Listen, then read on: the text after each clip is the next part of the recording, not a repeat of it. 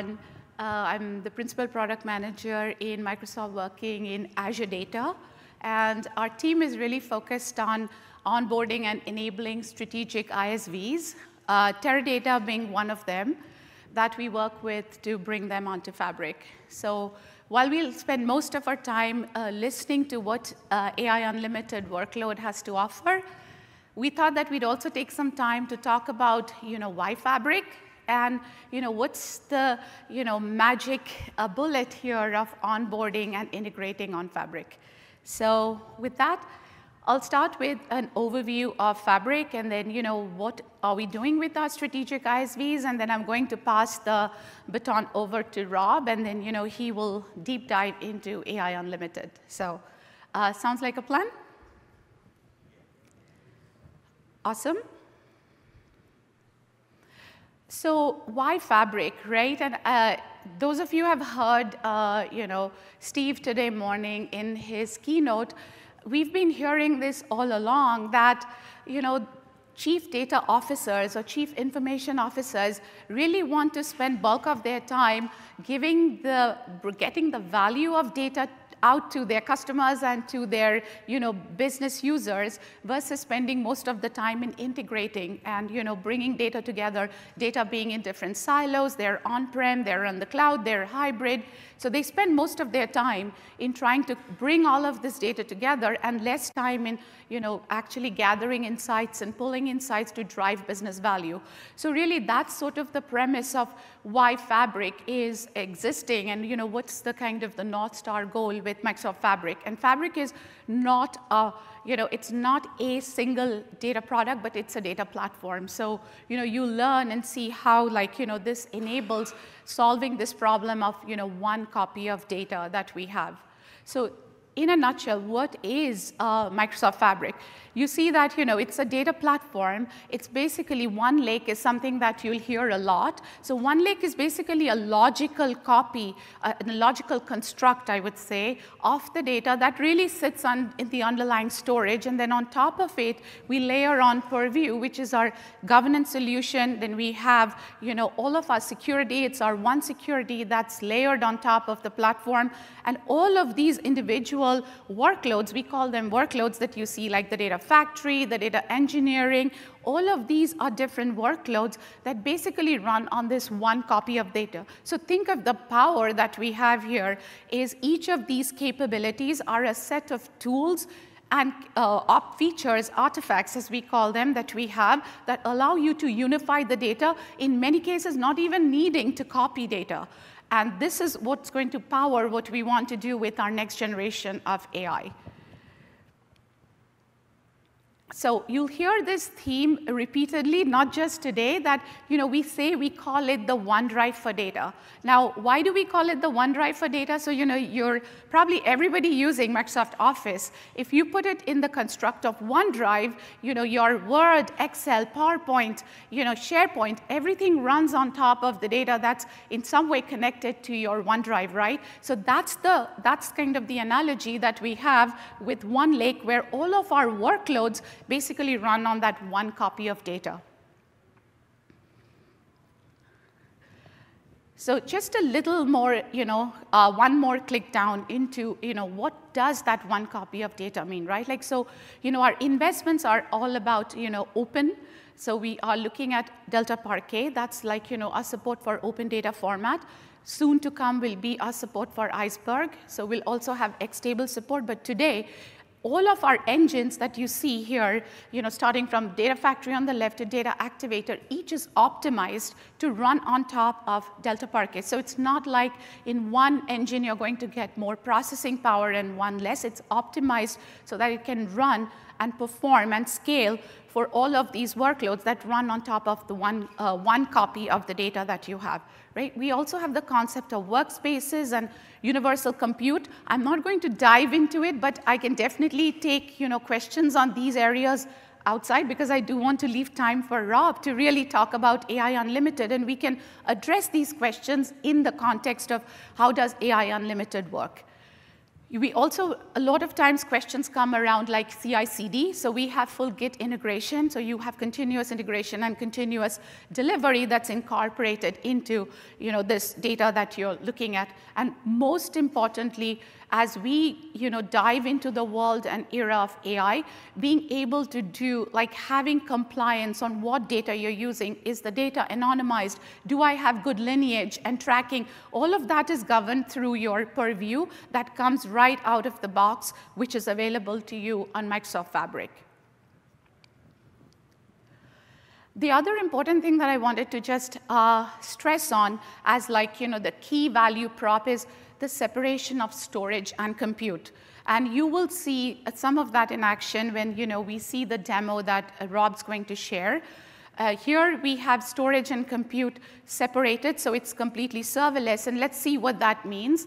So here is an example of we're using our combination of data factory. And data factory is really if you want to build integration pipelines, right? Like if you want to basically bring in data from an external source into one lake, you've got the entire gallery of our connectors that you can use to build to build the integration and to bring the data in. Actually, most recently, I have to mention this, we just announced at FabCon in Europe that we've actually embedded AI capabilities into our data factory component so that it's much more easily usable for users who are not necessarily needing to write full code. So here we have an example of a customer database. And the concept of lake houses is, what is the physical storage that you build on top of one lake? So a Spark engine is running basically to, connect to your Customer 360 database. This is one example. You're probably using a Python notebook to execute your code or to generate certain analytics. Next, you see we have a SQL endpoint. Now, when you're actually connecting to the warehouse workload, in the warehouse, in the traditional EDW, you're actually connecting to a T-SQL endpoint, and then you are using the same experience, same interface in your workspace. Now you're switching gears maybe from a data engineer to more of a data analyst who now wants to write SQL to be able to connect to the finance DB and potentially a business analyst. All of this serverless. Right? Then your third scenario, KQL, is what is our Kusto query language. So it's basically a real-time analytics system that we have available. And that's something that you connect to gather service telemetry, or in many, many scenarios, we work with our industrial partners who want to bring in data, for example, from remote devices, from IoT devices, from electrical grids and transformers that bring in data. And that's where you use KQL, which is just another engine. Just note that all of it runs on top of one lake. And then finally, we have analysis services, which many, many of you use today with Power BI. So that's another service. So note that all of these services individually are running on top of data that has been abstracted to individual lake houses that you have separated for storing specific organizational data, business data, telemetry data, and even analytical data that's consumed by your end users. So while this was a very high-level overview of Fabric, what are strategic ISV partnerships? And this is really the crux of what we want to cover today. So in Fabric, through our extensibility framework, we're also opening the gates for our partners because we believe that there is a great better together story here. And so you will see this shortly with what Rob's going to present is there is a workload that Teradata has built that will seamlessly be part of all of our 1P workloads. And from a customer's perspective, it's just another workload that will run on top of the one-lake data that they have in their own tenant. And Fabric is SaaS, so I should have mentioned that in the beginning. So it's a SaaS service that customers are going to use. So you don't have to invest in building infrastructure, no nuts and bolts. You consume the services. So this is an example and an analogy that we have. So think of it as the operating system where you have the Windows Store, and each of the workloads can be likened to different apps that are running within the operating system. And we have introduced another app that allows a partner to bring their capability and kind of publish their workload alongside all of our 1P workloads. And what that will look like is going to be something like this. So when we say your workload, it really is representative of any third-party or partner organization that would want to build their workload and expose their capabilities that they want to complement with what we offer in Fabric to bring to the customers. And then this is actually going to be in public preview. And I'm not going to say anymore. There are many partners who are coming on board, and public preview is going to happen not too far away in the future. Finally, monetization. Monetization is a process that is going to be completely controlled by the partner, in this case, Teradata. So while you get the licenses to use Fabric, and you become a Fabric tenant, a partner, in this case, Teradata, will actually have control who they want to license to, what are the different licensing models they will want to enable for their partners, and all of it is going to be available to a customer through Azure Marketplace, just like we have our other existing PaaS solutions that we have published in Marketplace. There is a little discovery process that I will leave for Rob to cover, but just know that, again, we don't want to get into a lot of the architectural components, but know that there is a full extensibility framework that we offer our partners that they take to use, develop the front end and the back end of their application, which they completely control, AKA workload. And when it's actually published on Fabric, the experience looks identical to as if you are using another Fabric native workload. And so it's tight integration and better ROI from a partner perspective as well as from a customer's perspective.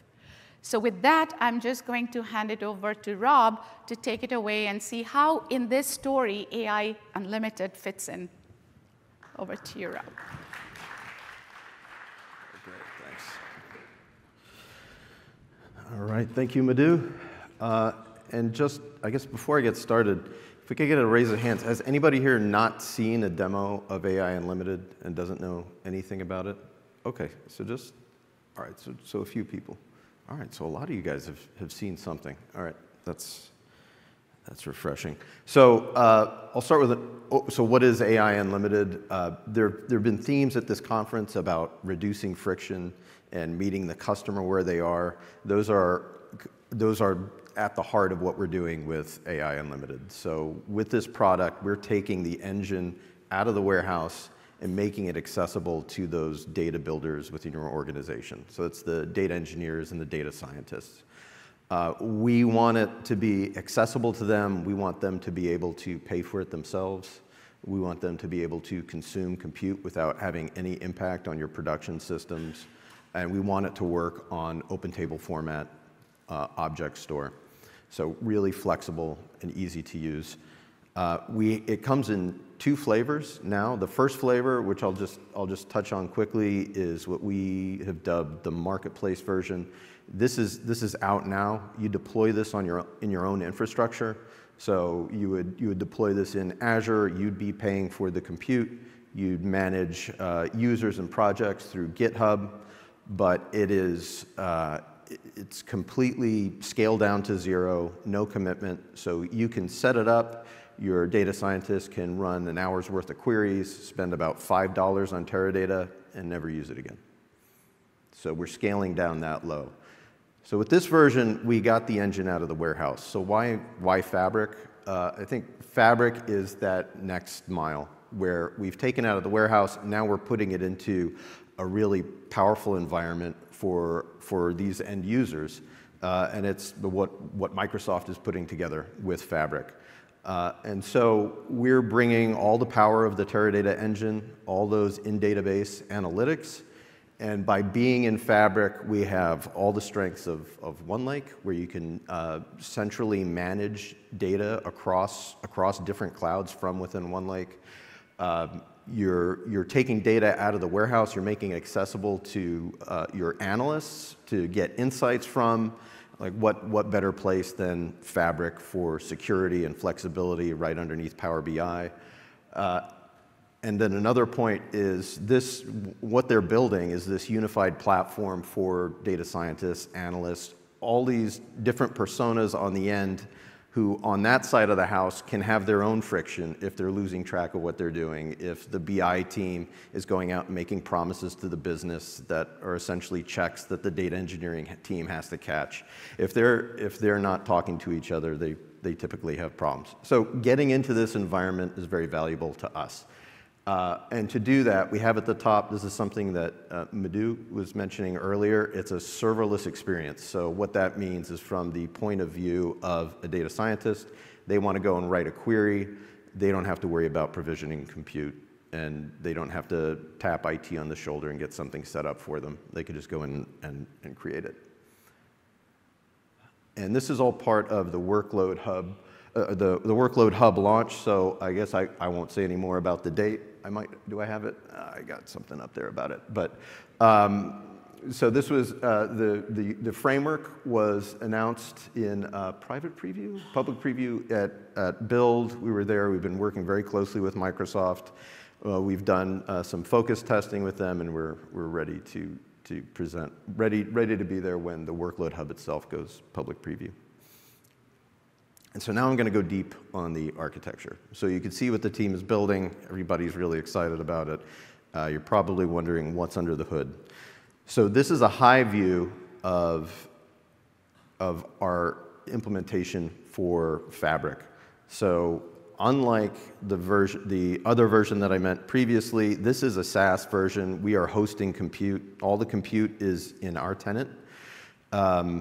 We are reading and writing to OneLake, and we are presenting our UI through an iframe right into Fabric itself. And this is all part of the ISV extensibility framework that Madhu had mentioned. And now going even deeper. So this is what's actually running.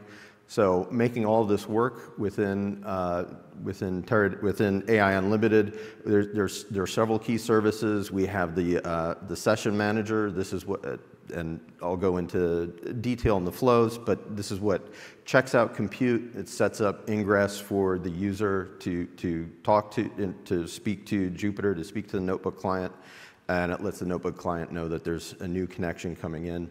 The pool manager is what keeps track of a warm pool of compute. This is how we assign compute quickly and create a very smooth experience for the end user. We have engines on hot standby.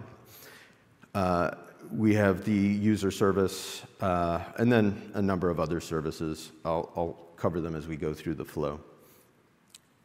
And so when a session starts, here I'm focusing on all the back-end services. I'll also add that caveat. So a session starts in the workspace. Our session manager reaches out to the authentication service. This is what checks and makes sure that the user is a valid Fabric user. And then it goes to our user service. This is what checks to make sure that they're a valid AI Unlimited user. We check to see if they have a free trial, if there's still room in their free trial, or if they've upgraded to a paid subscription. Once we've passed that, the session manager now checks compute out of the warm pool. It lets the notebook client to know that it needs to get ready, that it's going to have a connection incoming. The notebook client now has an idea of what notebook it's supposed to be. And so if it's supposed to have tables or built-ins, it'll reach out to its storage to add that and load that into the notebook itself.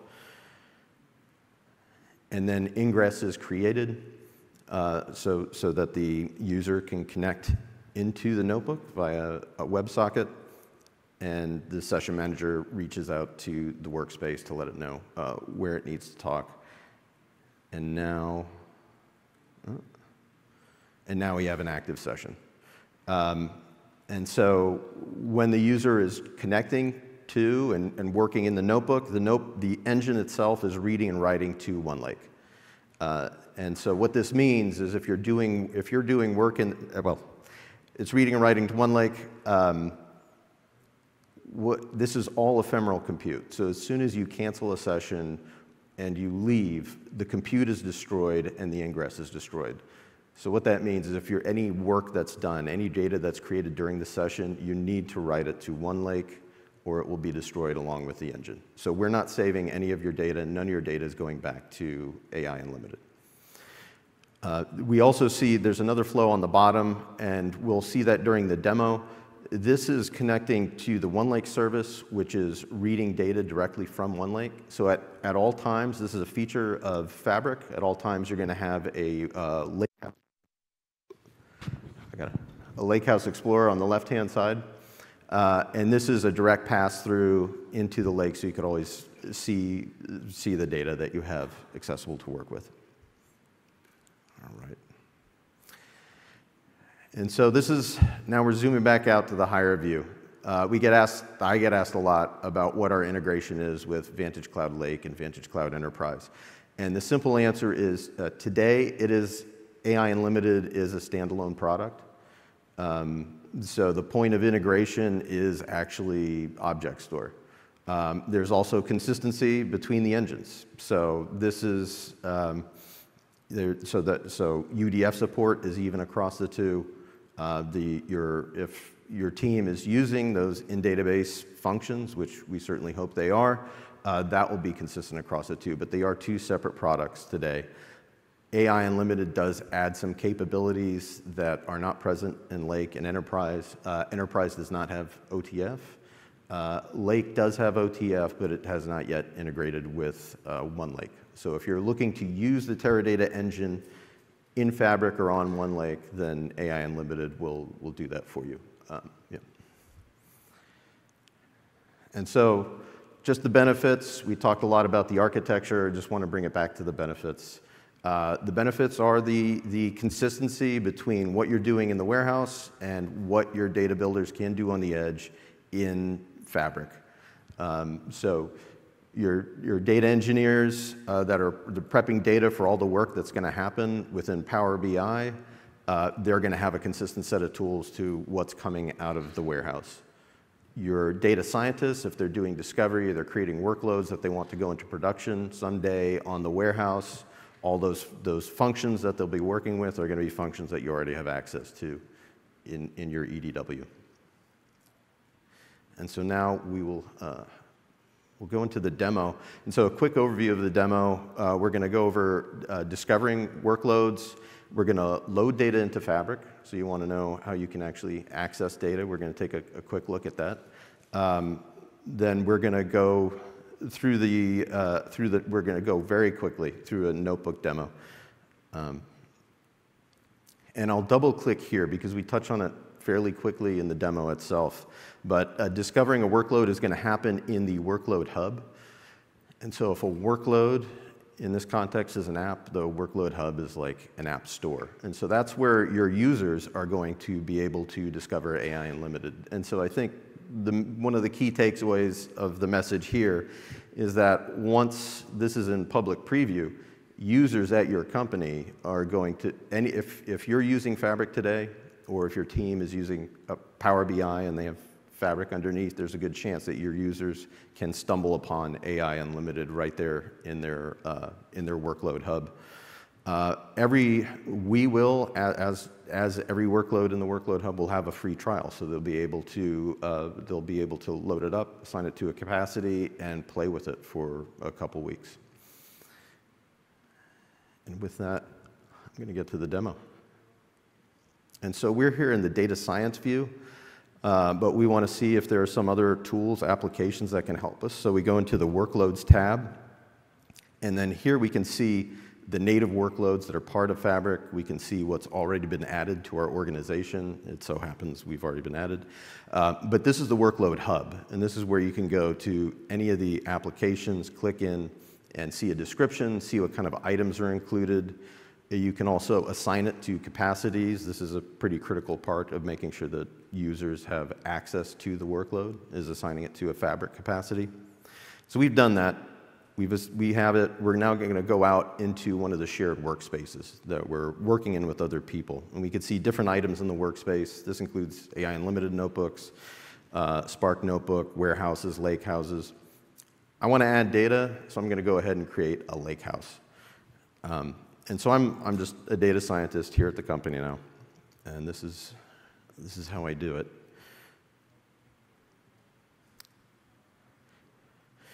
And as you can see, I'm prompted right away with different ways to start adding data into this construct. What I'm going to do is create a shortcut to an ADLS Gen 2 bucket that has the data in it that I want. So I add in the address to the endpoint. I've used this before, so it already actually knows what my account key is. And I'm going to go in and I'm going to select the files that I want to load as a table. This is all data that's related to one of the samples that you could see on the show floor. And so what we're looking at here is this is actually a shortcut to data. And I'm going to select the UK retail because this is what we're going to be doing segmentation on. And I'm going to load this table.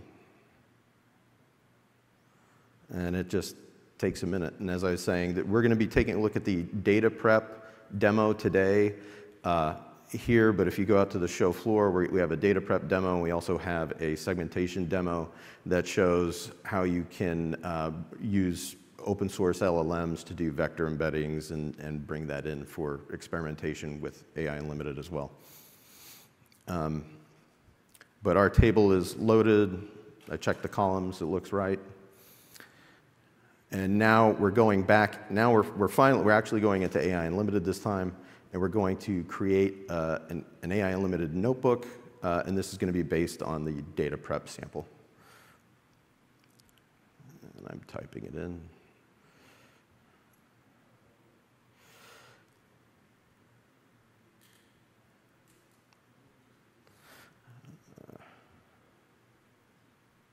All right. And so now I'm going to get my notebook, and I'll note here that the team is working on making sure that the notebook is a very similar experience to the native notebook in Fabric, so anybody who's used to one should know the other. And here we found the lakehouse that we had just created.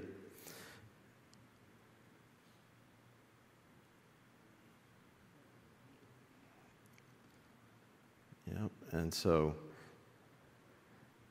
here it is. I'll just take a look at it, check the columns, everything looks good. We also, and so we have a little quality of life feature that we show off here where we could just grab a table and we could drag it into a cell, and that automatically adds the expression, grab top 100 from that table. So you can imagine if we had many more tables over there on the left, that this is a quick way to sort of sift through those, check the columns, and then dragging them into a cell is just a shortcut to get access to that table and then turn it into whatever it is that you want. But it's that easy to get access to data from Fabric just via shortcut and then start working with it in our notebook or really any workload. And now we're going through the demo, and we're going to go through pretty quickly. So here we're running expression to take a look at the data that we got from ETL, make sure it's kind of what we expect. And then we're going to start doing things to clean this data. So we're going to remove outliers. We're going to get rid of, we have missing values. We want to fill those in by imputing them. And we're going to do segmentation based on buying behavior, so we're going to start creating some features. So sales per item, and then I think total sales is another one. And then we normalize all this data, and then we put it into k-means. So if you take a look at our demos, we like k-means a lot. I think it's somewhat visual without being too flashy. So we come back to that a couple times.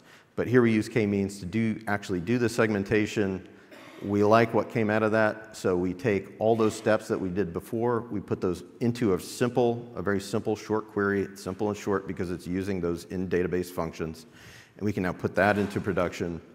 And then we have another function, the silhouette function, to check what's coming out of this to make sure we're getting what we expect from the query.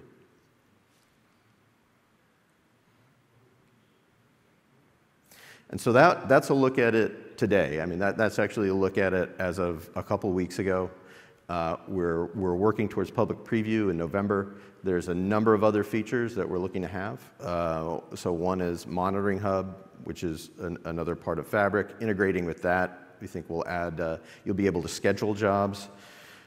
We're looking at self-serve pricing. We're going to have a pricing model. Again, we want the people in the business to be able to easily try this and use it and know that they want it before they come asking to you for a bigger commitment. We're working on a free trial. Again, this is something that's part of the Fabric Workload Hub experience.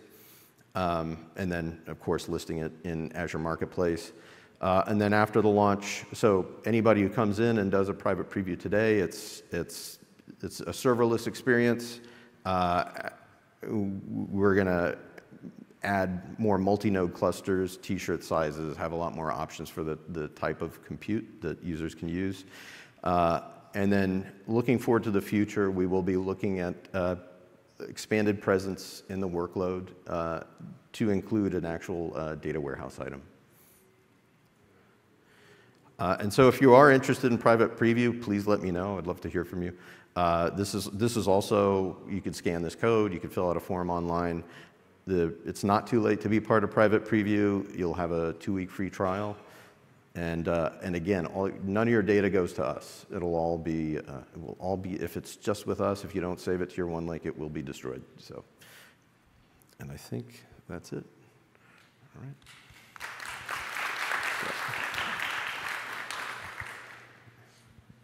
All right.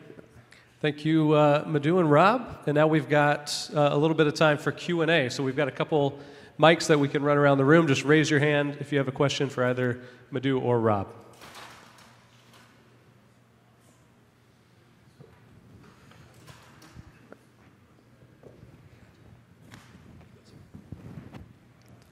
Just a quick one. Could you put the code back up there? The code back? Yeah, for sure. Yes. There we go. So we're familiar with the ClearScape scripts. Do those port to this platform, or can you give us some guidance on that? The ClearScape scripts? Yeah, the example scripts. Mm-hmm. Yeah, I do think they would. I'd like to get a final answer to you on that, but we're using all the functions. I'd have to understand a little bit more about the specific scripts and see what's in there, but say we should. Hi. So my questions, I have two questions. The first question is it a stateless implementation on AKS only, or is it a stateless implementation on Kubernetes? On Kubernetes? Oh. What is the behind the screen? It is all Kubernetes. Those are all Kubernetes services that I was showing off.